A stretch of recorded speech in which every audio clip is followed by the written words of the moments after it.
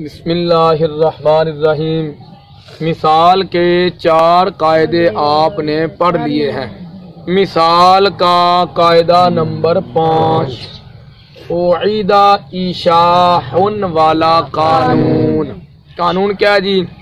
ہر وہ واو جو مضموم ہو یا مکسور ہو، کلمہ کی ابتدا میں ہو اور اس واو کے بعد دوسری واو متحرک نہ ہو تو اس واو کو حمزہ سے تبدیل کر دیتے ہیں جوازن، جیسے اعیدہ ایشاحن، جیسے جو اصل میں وعیدہ بیشاحن تھے۔ ان مثالوں میں واو مضموم ہے اور مکسور ہے، کلمہ کی ابتدا میں ہے اور اس واو کے بعد دوسری واو متحرک نہیں ہے تو اس واو کو حمزہ سے تبدیل کر دیا تو یہ وعیدہ سے اعیدہ بشاحن سے اشاحن بن گئے۔ مثال کے قاعدہ نمبر 5 کی دوسری شک، ہر وہ واو جو مضموم ہو، ہر وہ واو جو مضموم ہو مخفف ہو، کیا ہو؟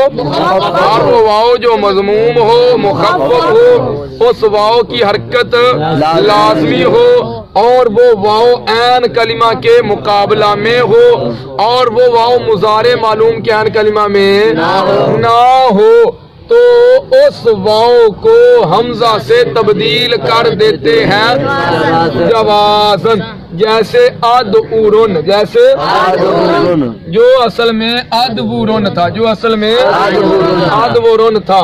اس مثال میں واو مضموم ہے، مخفف ہے، یعنی مشدد نہیں ہے، واو مضموم ہے مخفف ہے، اس کی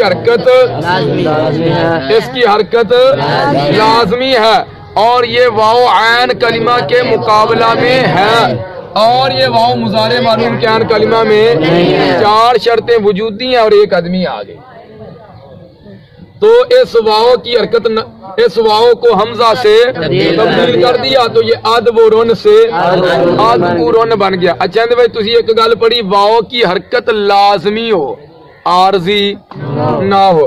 اب میں تم گل سمجھاواں عارضی حرکت کی مثال، جیسے بھائی راوونا، کیا ہے؟